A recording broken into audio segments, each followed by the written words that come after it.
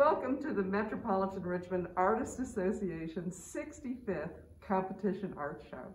I am Susan Fisher, and I am very happy to serve as its president. MRAA has been having shows and planning exhibitions for 65 years now.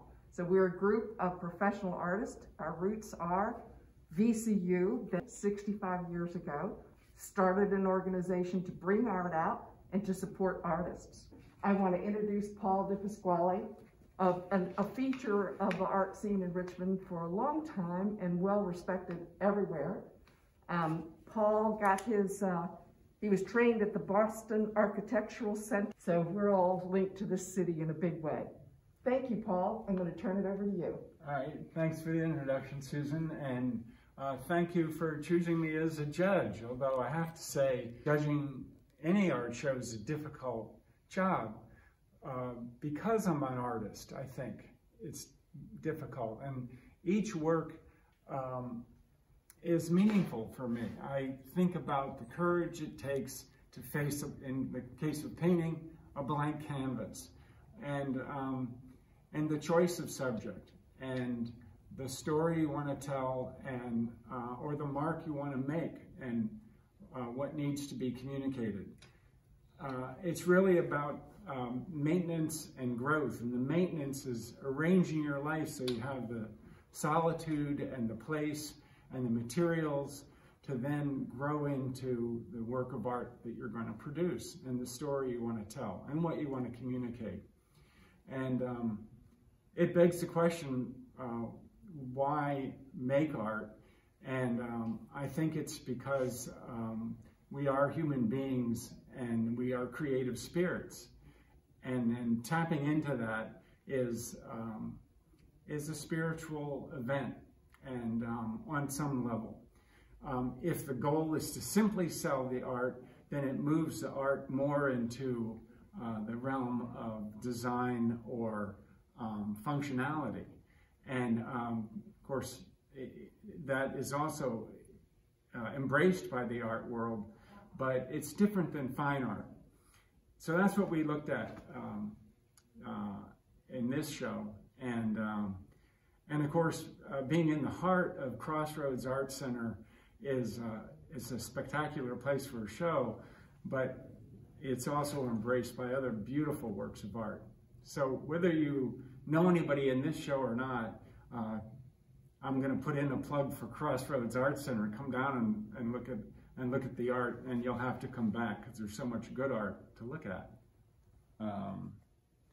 Which pieces I remembered the best, and I managed to get through all of them because I could remember them all. I didn't have the titles exactly right, but so that was an interesting exercise as well in trying to judge. In other words, which piece stuck in my memory. It's not necessarily a piece that I like, but it does suggest a piece that's strong. So the difficult thing about a show, any show, is that the pieces are the tip of the iceberg, really. And but in this case, I didn't look at the names. I just looked at the work until yesterday. And then some of the pieces I made a point of, when two works were submitted by one person, I made a point of choosing one of those. And sometimes both of those were excellent or rose to the top, but I didn't want to choose two pieces for one person with only 6 places to honor in the whole show. In fact, in this show, it would be easy to choose 12. So for first place in the show, I chose Juggler and the Drone by Aaron Bowles. And I picked this piece because it stuck with me every time I looked at the work. And it felt like a transformation of a concept, and at the same time has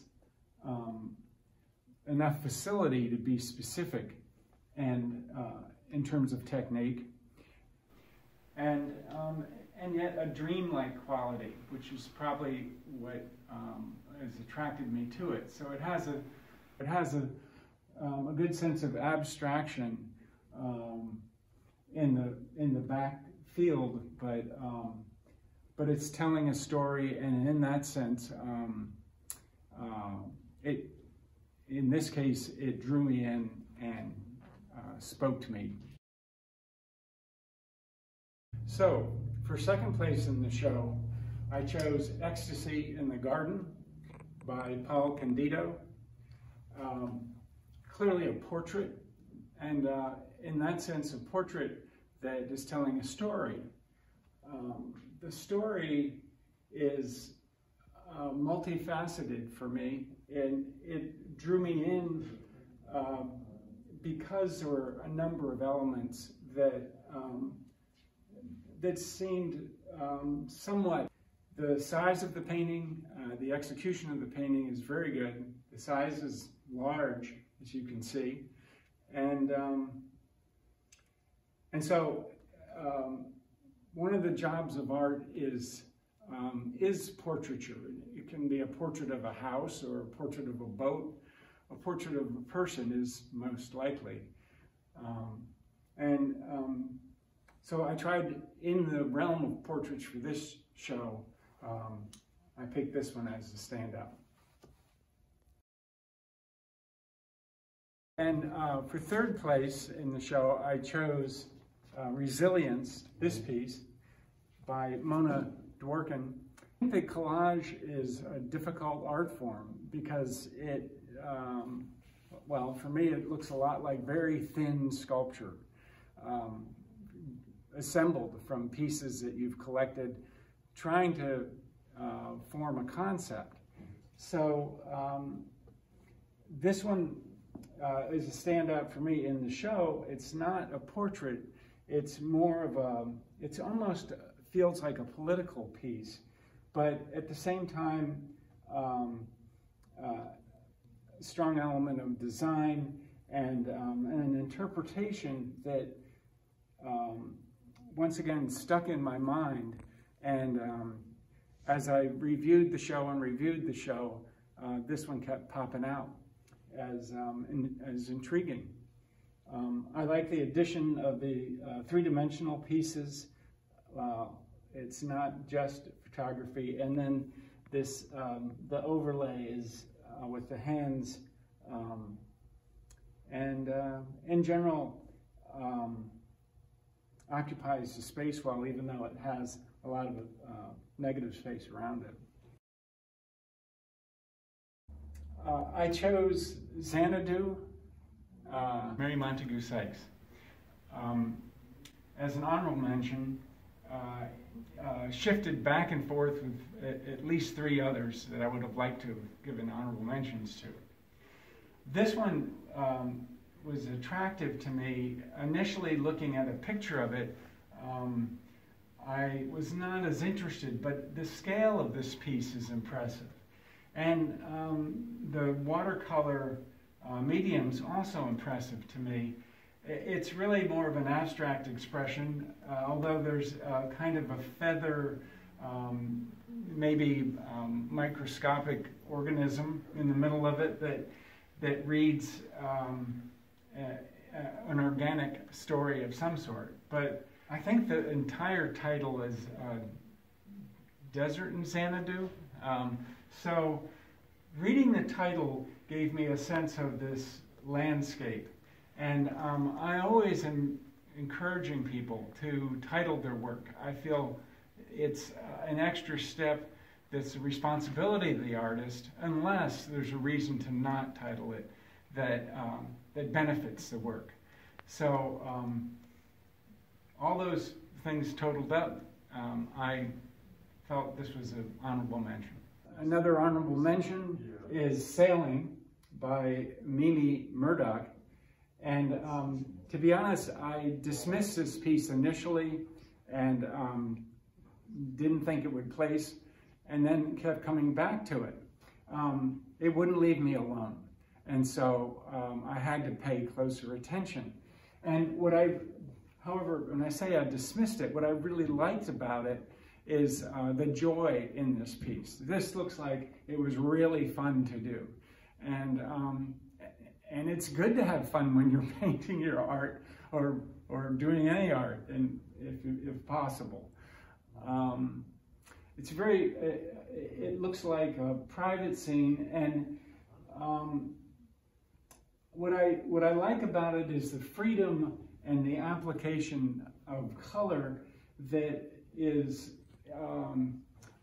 almost like a collage in terms of covering this face in yellow. Yellow from where? I mean, is it a reflection? Is it? It's more of an emotion, I decided, and the looseness of it initially was put offing for me, just in terms of liking the piece. But I decided it's not about liking it; it's about the strength of the piece. So, and some decisions, like this frame of the clouds and almost like a backdrop, were intriguing, brought me in. So, sailing as an honorable mention. And for this honorable mention, I chose Mountain Stream by Susan Fisher. Mountain Stream was a standout for me. It has a sense of abstraction. I like to think about the person's vision who's making the artwork. Their personal vision is sometimes just a demonstration, sometimes an observation, like a poem or a story. And I imagine them getting into what I call the art head, where nothing else is in the room except this painting that is unfolding. Oftentimes in painting, you're working from a photograph or perhaps plein air, but that art head state of mind between the brain and the connection of the hand very often creates emotion that's readable. And so I was pulled into this painting in that way. It goes back and forth into being realistic and dreamlike at the same time. So, honorable mention.